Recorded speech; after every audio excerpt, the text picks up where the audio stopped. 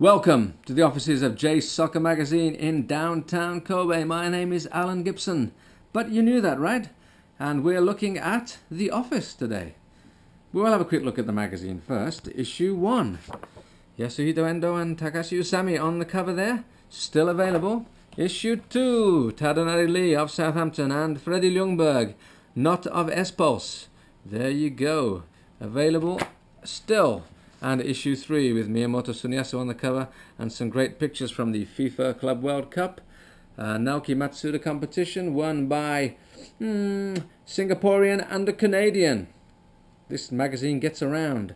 Quick look at the 2011 in review. Cerezo Osaka, Yokohama Flugels, Urawa Reds, Hiroshi Ibusuki, and much more, including The Legends of Johor Bahru 1997, some of my exclusive pictures. All 3 issues available to now for you, 1,000 yen PDF. All 3 of them will be sent to you immediately for 1,000 yen. Or I'm going to give you postage too, 1,000 yen by post plus shipping. In Japan, only 200 yen, so that's 1,200 yen, including shipping in Japan, and 1,800 yen all over the world for all 3 magazines. Is that a bargain or what? It's a bargain, it's a bargain. As I said, my name is Alan Gibson and I'm showing you the JSoccer Magazine office today. And we'll start with my shirt. Freddie Ljungberg, not very much worn. S-Pulse shirt there. It's very nice indeed. And we have a bunch of shirts for you to look at. There you go, that's the office. But first, we'll start on the bottom row. The history of Japan in shirts. Pre-1990s, blue, simple. And the JFA logo with the 3 crows. In 1991, it switched. Same logo, different shirt. This was the time when they switched from Puma, Adidas, and Asics alternated every year. They had it over 3 years. They switched and then they went back. This was the 1992 3 shirt, match worn by Kazu. This is the Doha Tragedy shirt, yes, unfortunately. And then we have to 1996 to 98, Adidas 97, Puma 96, and in the World Cup 1998 it was Asics, Japan, the official uniform of the Japan national team. This is a Nakata match-worn shirt from a friendly game. Then, as far as I remember, please correct me if I'm wrong, these are the Asian Championships 2000, Miyamoto Suniyasu, match-worn away shirt and match-worn home shirt. And of course, signed. Yes. Then, pre-2002 World Cup, Japan versus Norway, match-worn, Miyamoto Suniyasu, signed and match-worn shirt. 2002 World Cup itself. Long-sleeved, authentic, signed number 17 for Miyamoto. Moving towards 2005-2006.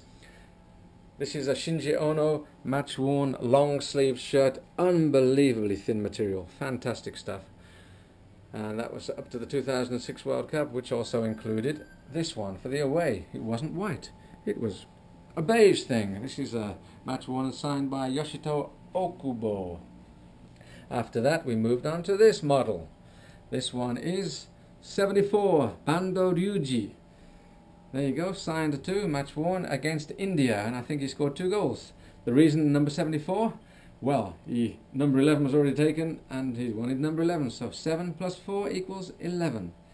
Did you know that? Yes, there you go. Not a lot of people knew that. Up until last year, we had this one, where suddenly the badge turned white. Did you notice that? Badge became a white one. And then, this year, the future of Japan, perhaps, Michihiro. And that's this year's shirt. We should have a quick look at the front for you too, just in case you haven't seen it. Now there's a big hole in the wall there. There you go. Nice and white still, as you can say, with the Hiromaru. Adidas, Climate Cool, superb thin material. And now we have, for the Olympics in London 2012 Olympics, a red shirt without, as you may notice, the JFA. Adidas for motion. Let's have a quick look at what else we have here today. I decided to put numbers on the wall today. Numbers. Jo, Shoji, number 25 for Real Valladolid. A pioneer. Nakamura Shunsuke, match-worn long-sleeved away shirt for Regina, and a signed pennant up there too. Nakata Hidetoshi, Perugia, what a star he was. Perugia, pre-Parma, Bolton, Roma, etc. days. And, well, quite up to date I suppose, but not for long perhaps. This guy will be wearing red very soon, we believe. Shinji Kagawa, home and away. Shirts from Borussia Dortmund. The winners of the Bundesliga. We have more winners coming later, but Inamoto was not quite a winner. 2 games for Arsenal, both in the League Cup I believe, but this was one of his shirts, not very much worn. Red Bull Salzburg, it's that man Miyamoto Tsuneyasu again, a signed match-worn Red Bull Salzburg shirt there for you. We'll skip that shirt and come back to it. Yasuda Michihiro, this is indeed a match-worn, there you go, ACL Champions League shirt before Michi moved off to Vitesse Arnhem. And we have a Casio Raysol in honour of last year's champions of the J-League, number 25. And in honour of not Japan, well, hello, Super Mario. Congratulations on winning the league, Manchester City. You got a pride of place, sneaking into the Japan section of the office.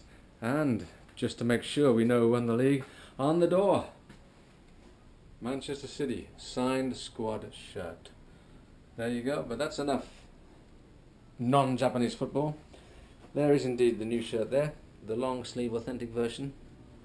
A couple of other shirts lying around. We have a Yomiuri Verdi Kawasaki Tokyo 1969, whatever they want to call themselves this year, shirt from the late 90s I believe.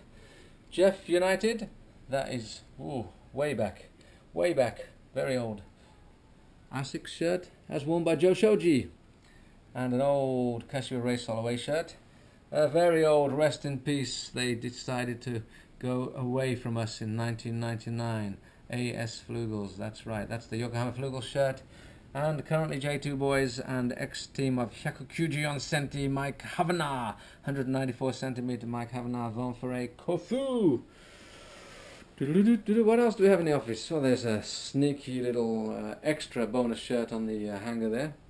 Sanfrecce Hiroshima, 2011 salmon pink away shirt. Couple of JSoccer Magazine issues on the wall, signed by Endo, Miyamoto and Freddie Ljungberg. Some more signed goods, Miyamoto, Naoki Yamada, Kitazawa Ramos, legends of the J-League. Then England, Japan, okay, you know, sneaky there. England against Japan, City of Manchester, one of those half and half scarves that I could not resist. Belmare Hiratsuka, now known as Shonan Belmare, of course. And there's a sneaky signed picture of Endo. I say sneaky because it's on the Kazu shelf. Yes, Kyoto Purple Sanga and Vissel Kobe signed shirts. Kazu, one of my original pictures, as featured in JSoccer Magazine issue 3 there, of course. And that's me, way back in 1993 when we first met Kazu.